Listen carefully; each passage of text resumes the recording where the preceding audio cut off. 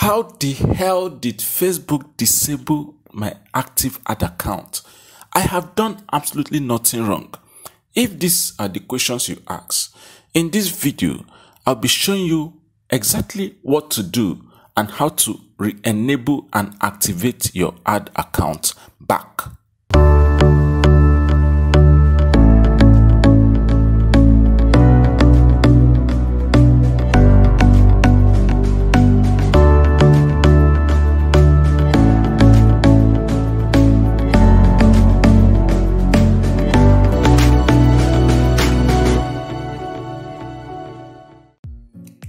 So, it's not all the time that your ad account gets disabled that is as a result of what you've done wrong. Sometimes it's Facebook's way of actually being conscious of your security. So on this particular day, I noticed my active ad account was disabled and I was like, oh my God.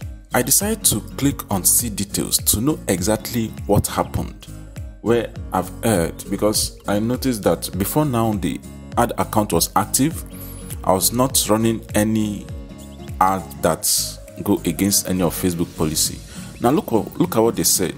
You are not allowed to advertise or manage assets on your business accounts because you don't use two-factor authentication. So if you should notice, Facebook at this point is trying to help you manage your own security, because using two-factor authentication increases or gives your ad account another higher level of security that you need.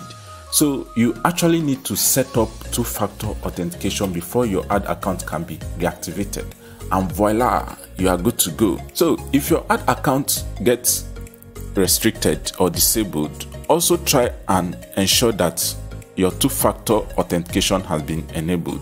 So clicking on secure your account, so it opens to a new page where it will direct us on what to do.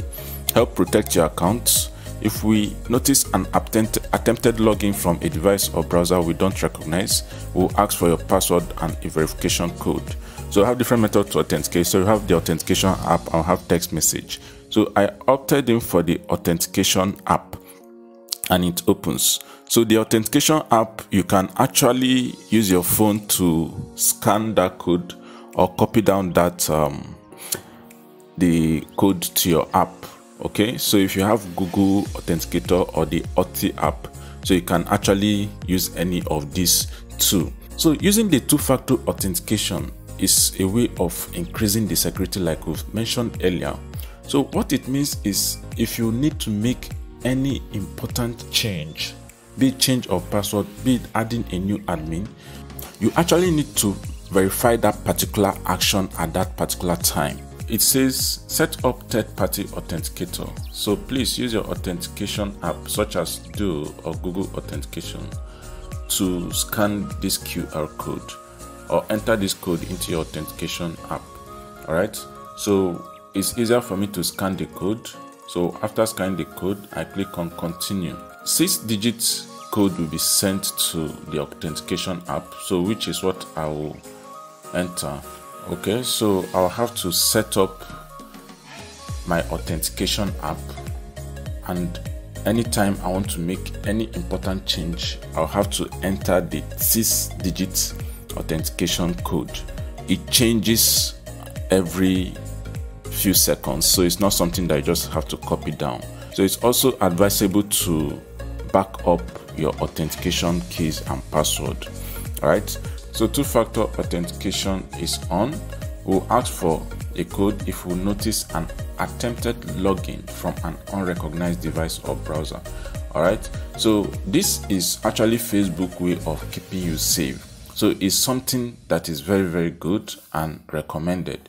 All right, so if Facebook keeps on giving you the notification, okay, activate your two-factor authentication, so nobody will do that. But if they notice that, okay, us restricting their ad account, us limiting their advertising access will make them take action.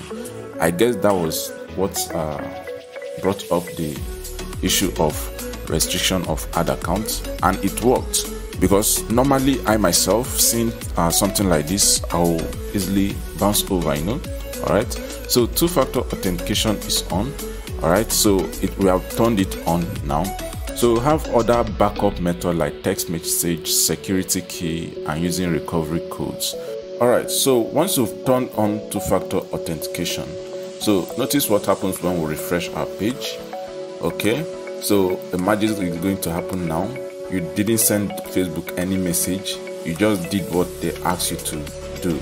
Okay, take a simple step, take a simple action. Voila! Wow, our ad account is back and we are back in business. Okay, so not all times that your ad account is disabled requires you to start crying and whining and wailing.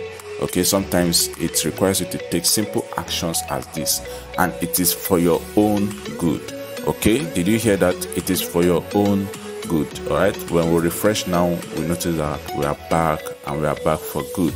Okay, is your Facebook ad account disabled permanently so that you cannot run ads, you cannot create new ads, you can't do nothing? All right, I'm going to introduce you to Social Empire. Okay, see the link in the description box below. It will help you to create new Facebook accounts, create new business managers. Okay, see you on the next one. My name remains Onozurike Chukwagozie. I keep on bringing value to you. Please do subscribe to our YouTube channel to keep on getting value. See you on the next one. Bosa.